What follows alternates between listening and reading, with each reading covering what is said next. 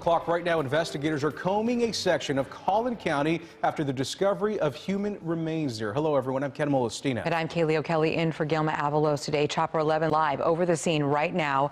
Construction workers found those remains near an area already searched by investigators, searching for Christina Morris, who disappeared back in 2014. Two men discovered those remains near Taylor Boulevard and Black Willow Trail in Anna. It's about an hour, I should say half hour north of the Shops at Legacy in Plano, where Morris was last seen. Our Steve Pickett is live near that search site. And Steve, police are keeping Morris's family in the loop this afternoon? Yeah, in particular, it's the Plano Police Department that reached out to this family. They have their crime scene unit along with Sheriff's Department and others. You can see them coming up here. They're going to actually make an updated statement regarding what's been happening. Just beyond them, that search continues, gathering all the evidence and the DNA and skeletal remains that were found in that location. So we're going to go over here to the sheriffs from Collin County. They're going to update what they've been able to determine on this discovery of these remains here earlier today. Sheriff? I'm again Lieutenant Nick Bristow with the Collin County Sheriff's Office. This is Sergeant Chad Butler with the Anna Police Department. We're just going to give you a quick update as to what's happened since the last time we spoke. We won't be taking any questions, but we want to let you know what's going to happen through the evening and into tomorrow morning. So this evening, the Collin County Sheriff's Office, Anna PD, and Plano PD will continue to provide security in this area throughout the evening. All night, we're going to have officers here securing the area. The Plano Police Department detectives and crime scene people are going to continue to process this scene until it gets dark, at which time they're going to leave, and they'll be back in the morning to continue collecting evidence and processing the scene. So they should be here for another couple hours, but again, the Collin County Sheriff's Office, Anna Police, and the Plano Police are going to have this area secured throughout the evening. That's all we're going to have today. We'll get back to you in the morning with additional information. Thank you all very much.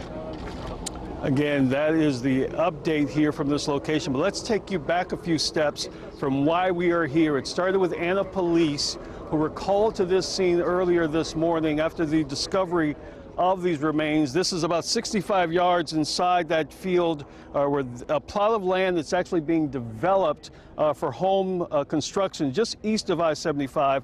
Workers uncovered those remains this morning. They called the police department, the local police department, and Anna PD then called Plano detectives who had actually searched in this vicinity before, trying to find the body of Christina Morris.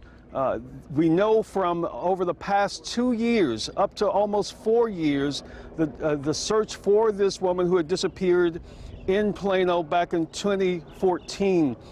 This process, of course, nothing has been confirmed of who this individual is that they found at this location. But here today were individuals who were volunteers who were part of this search over the past couple of years, and they had plenty to say about what's going on here right now. If she's gone, we want this to be her. Yeah. I don't know how else to put it, because the family needs this closure. The reporting party took us up to the scene. We took a look. We determined that we believe they were human remains. Plano PD was contacted due to the high-profile missing person cases that they have been working here lately. They're currently out here working the scene with us, and we're just trying to put all this together. And again, at this point, no official confirmation who this individual may be. Remains found, obviously with an investigation with Plano, Anna, and Collin County officials that still goes on as we speak. Reporting live, Steve Pickett, CBS 11.